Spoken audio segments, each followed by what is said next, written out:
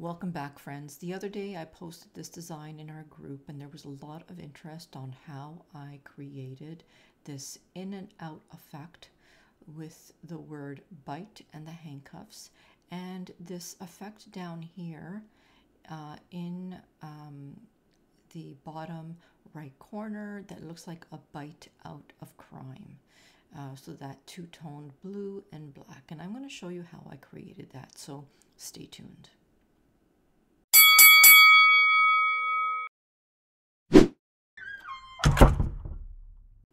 Alright, so I'm going to show you how I created this in and out effect with the handcuffs. So I'm going to start off by creating a new page, and I'm going to go to my elements section here on the left, and I'm going to search for ice letters.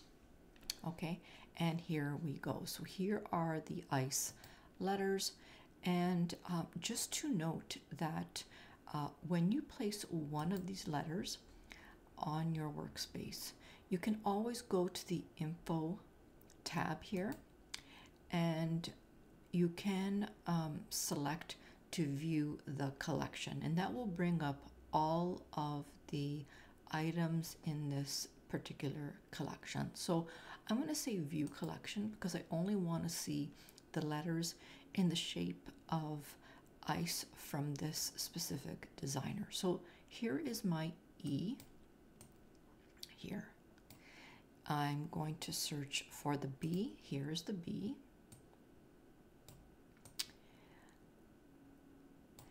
And now I'm going to search for the I.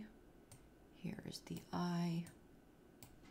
And now all I need is the T. So here is the T.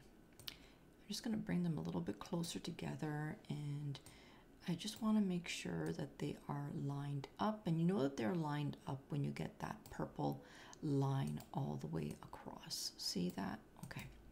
All right, so I have my bite word here. And now I'm going to search for some handcuffs. So I am going to, in my search bar, search for handcuffs. And I'll see if I can find the ones that I used. Okay, and I'm going to use these ones here. These are similar to the ones that I used. And so I am going to place my handcuff there, just as an example. And so you'll notice that it's just on top of the E. So with an in and out effect, what you're trying to do is you're trying to weave an object in and out of another object. So what I'm going to do is I'm going to take this letter and I'm going to make a copy of that letter. And I'm going to place it, I'm going to try and place it right on top. So now we see that the handcuff is kind of squished in between the two E's. Now, you can leave it like that if you like, or you can move the handcuff down and or over, and then make it appear like it is coming out on this side. So what you would do is you would take the element on top. So I'm taking my E and I am cropping it so that I can see the handcuff coming over and on top. Okay, so that's how I created that in and out effect. So I have two E's there. It looks like I've only got one E, but I've cropped one of the E's, that there it is right there, so that it looks like that E is just coming slightly over the handcuff. Now I can try this again with the B. So let me take the handcuff and I'm just going to put it over here. Maybe I'm just going to flip it like this. And maybe I'll make it a little bit larger.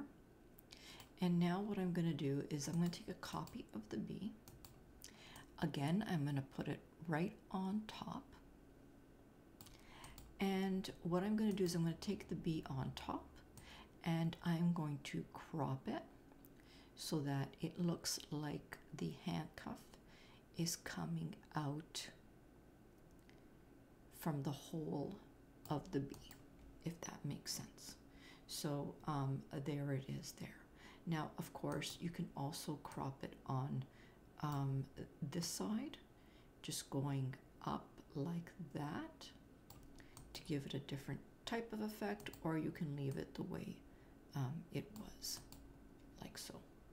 Okay, so this is how to create an in and out effect with objects.